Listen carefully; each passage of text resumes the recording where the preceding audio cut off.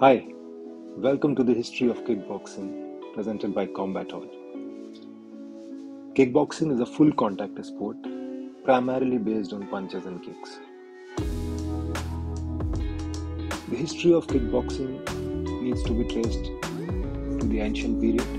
So, while the historians are divided and there are several historical proofs of cave paintings of fighting forms across the world, however, we have taken a route which is more documented and defined. So, the first instances of recorded fighting happens to be in ancient India around 7,000 years ago. So, archery was predominant during the Ramayana period. And then around 5,000 years ago, Malla Yudh, which was essentially freestyle fighting or a lot of wrestling with striking, appeared during the Mahabharata period, during the ancient India. And 3,000 years ago, Kalari Payat originated, which is known as the oldest known martial arts. Again, this happened in India. 1,400 years ago, Pankration, which was a combination of striking and wrestling and essentially the mother of mixed martial art, appeared in ancient Greek during the Greek Olympic Games. Then we come to the modern era, and it was in the year 1800 when the world saw the earlier form of karate, which was known as Tode, under the influence of Chinese fighting arts, and it began to take shape in the Okinawa Islands. And in the year 1960, kickboxing originates in Japan, primarily by mixing karate with boxing under a major influence of Muay Thai.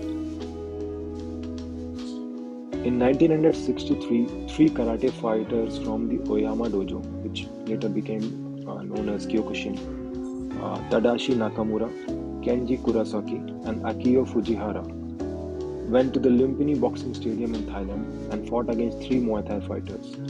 Japan won the fight 2-1. The one fighter who lost was a trainer, not a regular fighter, and who covered for a fighter who was missing. In 1966, the Kickboxing Association was founded by Osamu Noguchi, who is known as the father of modern kickboxing. And the first kickboxing event was held in the Osaka on April 11. The essential techniques were derived from full contact karate, rather Kyokushin karate. However, throwing and butting were allowed initially to distinguish them from Muay Thai. So Mas Oyama, the founder of Kyokushin karate, has a major role in the formation of kickboxing. In 1970, the kickboxing telecast in Japan came on three different channels 3 times a week, including fights between Japanese kickboxers and the Muay Thai fighters. Tadashi Sawamura became a household name, and in 1971 the All Japan Kickboxing Association was established, which had more than 700 kickboxers under its roster. 1970s were a big era for kickboxing.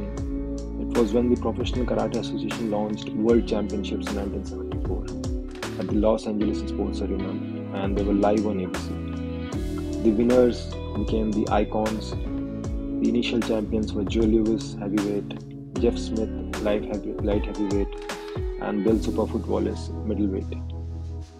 Isiasis Juzenos was a lightweight champion, and one or Thunder Kick Mason would become the USPKA's first bantamweight champion. 1990s was when kickboxing found its glory again in Japan, when Kayusoshi Ishishi produced K1 kickboxing by eliminating elbow strikes and wrestling. And while after 1960s the kickboxing faded in Japan, the K1 brought it alive again, and it became the world's leading kickboxing organization of that time. 2011 was when Glory Kickboxing came into picture, and it became the largest kickboxing promotion company in the world. It featured top fighters in the sports on its roster, including fighters like Peter Artes, Remy Bonjeski, Semi Shit, Gokhan Saki, Daniel Kita, Albert Cross, and Giorgio Petrosi.